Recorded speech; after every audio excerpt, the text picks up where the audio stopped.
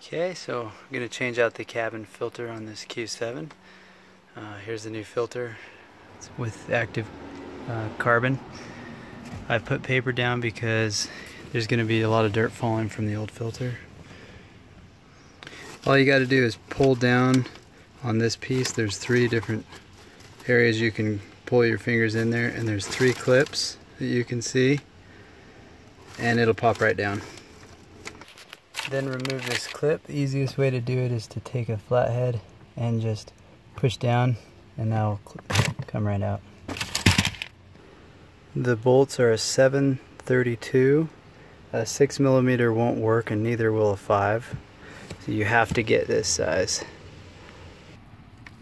And there's 2 bolts, one here and one right there. Right over to, I guess you can't see that very good. Right there.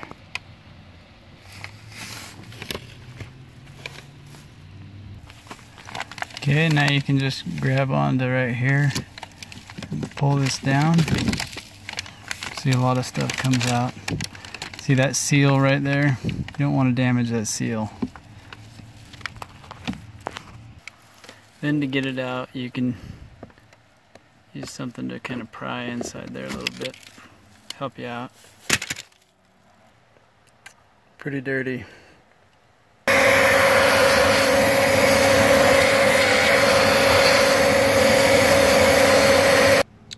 The airflow arrows should be pointing towards the engine, like that, when you install it. Like that. And then the cover, I put the gasket back in place, as you can see.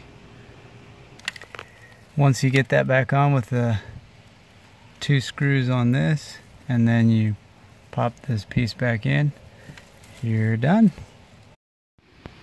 And just a little tip, when you're putting this piece back in, this goes underneath a square thing like that to hold it in place. Same over on this side. I noticed that mine was broken. I don't know if I had broken or if it was already broken, but I went ahead and just got some super glue, and I'm gonna wait until this dries before I put it back in. Remember to plug it back in. Then just remember that this piece right here is going to fit right inside of this piece on both sides. Then you can just pop the 3 clips in,